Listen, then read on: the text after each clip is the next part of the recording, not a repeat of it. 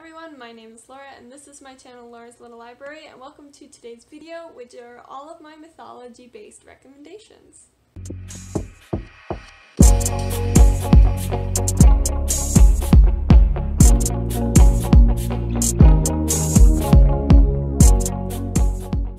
So I've been really wanting to make a video where I just kind of have all of the books based off of mythology that I've read, that I've liked, in one video, and I really want to keep reading mythology based books. I want that to be a more prominent theme on my channel because that is something that I very much enjoy. So I thought I'd kind of have this base video of this is what I've read and liked so far, and then as I read more mythology books, then I will make more mythology recommendation videos. But I thought I'd just start off with what I have already. So I'm gonna divide this up by continent in terms of like what mythology I have read, because when I say mythology, I don't just mean like Greek or Roman. I want to read more diverse mythology. So we are going to start off with Asia, and there are a couple Korean mythologies that I would like to recommend. So the first one is Wicked Fox by Kat Cho. This is actually a duology. There's Wicked Fox and Vicious Spirits. I have read them both and I very much enjoyed both. This follows, I guess it's technically called the Gumiho duology because it follows our main character, who is a Gumiho, and she's the nine-tailed fox, and she loses her fox bead to a human, and so she then has to figure out how to get it back. And there's so much more to it, and it's such sweet romances. And then the second book you get a lot more with the side characters and more so what's happening with them as well as what's going on with the main character, and so I just loved this little Korean mythology duology. Then the other Korean mythology I have to recommend is The Girl Who Fell Beneath the Sea by Axie-oh. This is a very different book than the Gumiho. So our main character lives in a village where there are these terrible storms that happen, and lots of people are taken by these storms, and so she and her village have been sacrificing one woman to the sea to be the sea god's bride every year in hopes that one day it will be his one true bride, and then that will make him stop sending the storms. However, when our main character's brother's love is about to be sacrificed, she really doesn't want her brother and them to be separated, so she jumps in instead. She finds out that the sea god is not actually angry, but he's asleep, and so she must work to figure out how to wake him up and travel through the spirit world so that she can free her people from these storms. And it's a wonderful romance with lots of twists and turns, and who is this person and what's going on here and what does that actually mean, with the whole plot of how this is all going. It was so beautiful, and there are so many like little elements to the story that were very sweet. It's a very adventurous story throughout the spirit world without actually a lot of traveling here and traveling there, so you kind of get to meet all these different characters and leaders and whatnot. And so it's not too long of a book too. Like, it's just a wonderful book to read on like a summer afternoon or at the beach or something as you're out staring at the sea. So I loved this one a lot. Then moving on, I've got a book that is based off of Chinese mythology, and that is Six Crimson Cranes by Elizabeth Lim. This is the first in a duology, and the second book, The Dragon's Promise, comes out later this year. I think like August 30th or something, I don't know. But so the second book will be out somewhat soon, and again, I very much enjoyed this book. I love Elizabeth Lim's writing. So this follows our main character who has magic, and she is not supposed to have magic, and one day her stepmother learns of her magic when she is supposed to go to a betrothal ceremony, and she casts a spell to turn all of her six brothers into cranes, the Six Crimson Cranes, and she puts a bowl on the main character's head, and there's a whole thing with that, and the main character cannot speak. If she does, for every word that she utters, a brother or a crane will die, and so she needs to figure out how she's going to reverse the curse and turn her brothers back to human and just kind of figure out what's going on with her life. And this just captivated me. I was invested from beginning to end. I love our character. I love the events that she goes through. So many like surprise twists and turns where like, oh, you're going around one way and then, oh my word. So this is one I would very much highly recommend if you love just like magical stories. Moving on down to South Asia, we have Star Daughter by Shveta Thakrar, and this is more of a Hindi mythology story, and our main character is half human, half star.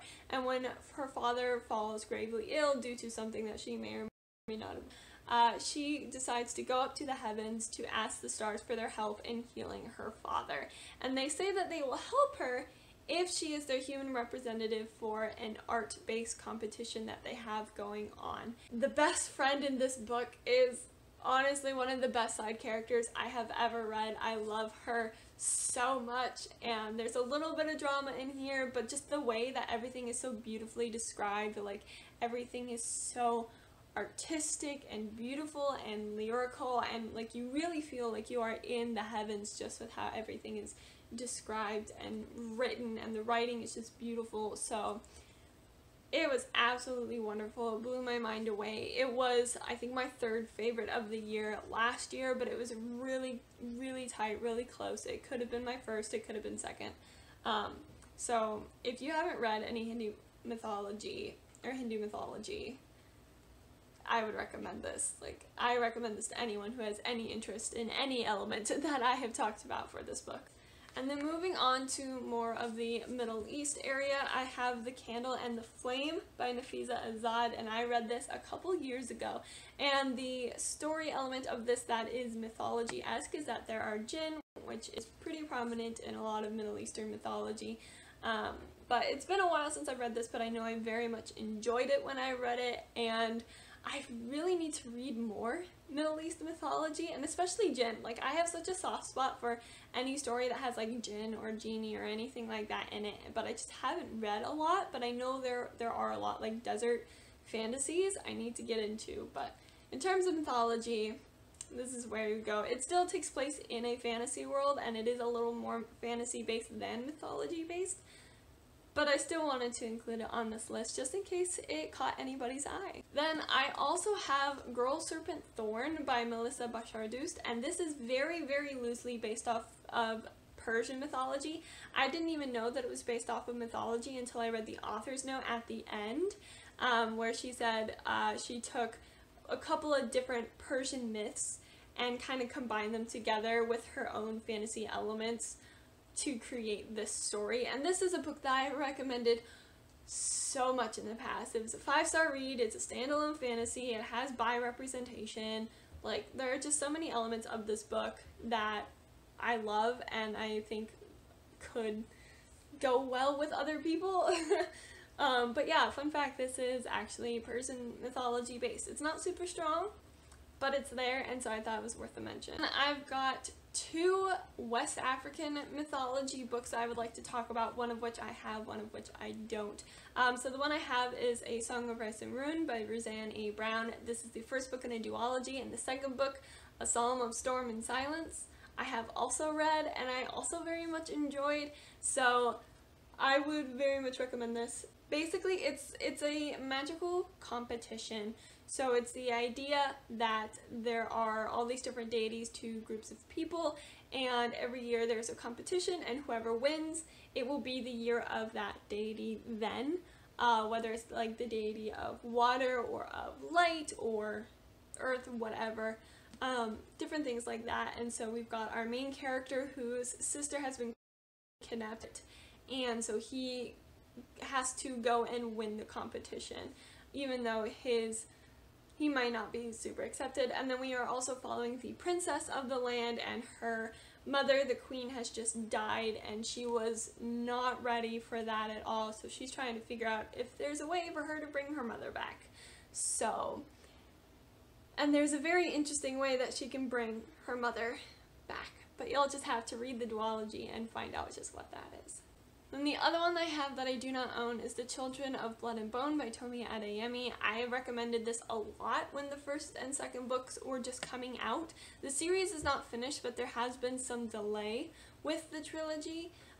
So I'm pretty sure the third book is coming out. We just have no idea when. There were film rights happening at some point with this, but I believe that has just been dropped for the moment. So the series is kind of in pause. So if you don't like waiting a while between books, maybe wait a little bit to pick this up. But this, again, is based off of more of a Nigerian, West African mythology, and it's the idea that they're in the magical land of Orisha, which is kind of Nigeria, but not. It's kind of hard to explain. It's that idea, and it's that if you have a white streak in your hair, that basically means you have magic and you are a magi, and those are outlawed in the land. If you have magic, you are not supposed to be alive. And so we follow our main character as she goes on an adventure with her, I think her brother and possibly the princess, while being hunted by an assassin from the kingdom to try and bring magic back into the world and then try and get equal rights for those with magic. And it was a really fun read. I very much enjoyed the first book. The second book was alright, so hopefully when the third book comes out, it'll be so worth it and it'll be a really good book. And then I've got two kind of Latin mythology books that I've read. Both were produced, these are books. Both were published through the Rick Riordan imprint, because he focuses on mythology, like mostly middle grade mythology, even though they did just do their first YA mythology book. But there are two that I have read that I really enjoyed and recommend, and there are many more that I want to read from that imprint that I know I would enjoy and probably will recommend. But the first one is Stormrunner, and the third book? No, the second book just came out? Something like that. It is wonderful. I believe that one is Mayan mythology, and it's the same idea of like a demigod kid has to fight this evil god, and there is disability rep. He has to walk with a cane, and so he's not really the fastest walker or runner, and it was just such a wonderful story. And then the other one is Bala Santiago and the River of Tears. The third book in this series is just about to come out, and this is Mexican mythology. So the River of Tears, we follow kind of the legend of La Llorona. So our main character's friend disappears down by the river, and she believes that La Llorona has taken her friend, and so she needs to go and get her back. So there are those. I want to own them, but I need to finish reading those series too. Then the final book that I'm going to talk about that has mythology in it is Irish/Celtic mythology, and that is Curse of the Spectre Queen. This is by Jenny Elder Moak, and so I just finished reading this. You can hear my tortoise in the background. I'm sorry. He likes to slide. This is Irish mythology. Basically, it's like a 1920s Indiana Jones, but gender swapped. So our main character is female, and she is a code breaker, and she works with books a lot, and she ends up tagging along on this trip to Ireland to find this old bowl that may or may not contain the Morrigan, and that bowl may or may not release the Morrigan, which may or may not be a good thing. So it's like an Irish Celtic mythology. Her second book, which is like Rise of the Snake Goddess or something, that is Egyptian mythology, and that will be coming out at some point soon, and I look forward to reading that one. But I just haven't seen a lot of Irish Celtic mythology books, so I got really excited when I found this one. Those are all the books that I will be talking about in this video, kind of all the mythology that I've read and have really enjoyed. Let me know if you have any recommendations. I would love to know if you've read any mythology, or if you have a favorite mythology. Do you really love reading Egyptian mythology or Korean mythology, or like a Mexican mythology, or what? Like, I would love to hear from you guys. Otherwise, you can go ahead and follow me on my bookish social media down below, and we can chat there. And while you're down there, if you like this video, give it a thumbs up. Also, feel free to subscribe, as I make videos on Sundays and Wednesdays. But until I see you all in the next video, I wish you happy reading.